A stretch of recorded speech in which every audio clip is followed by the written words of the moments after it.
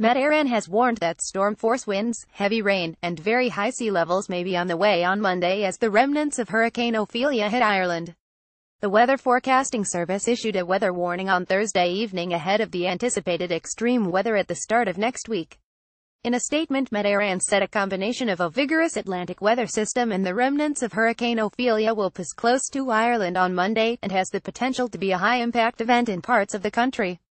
There is a lot of uncertainty as to the exact evolution and movement of this weather system during the coming 4 days, but storm-force winds, outbreaks of heavy rain, and very high seas are threatened, the forecasting service said. Éireann will maintain a close watch on the evolution and issue further advisories and warnings as these are warranted, the statement said. Speaking to the Irish Times, Éireann meteorologist Jean Byrne said it was very difficult to track or predict what path the storm would take over the weekend. It does look like it will come very close, or pass over Ireland, so that will have a definite impact in terms of very strong winds and high seas, she said.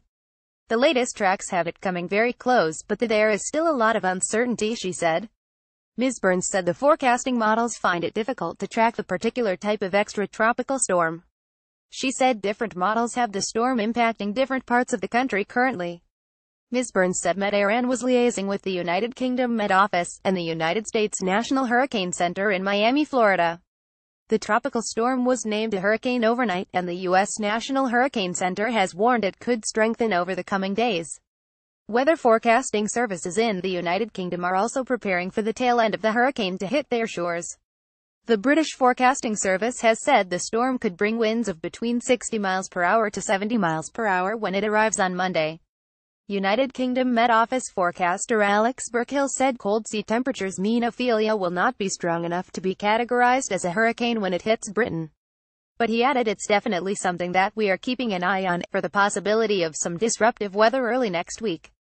Additional reporting PA.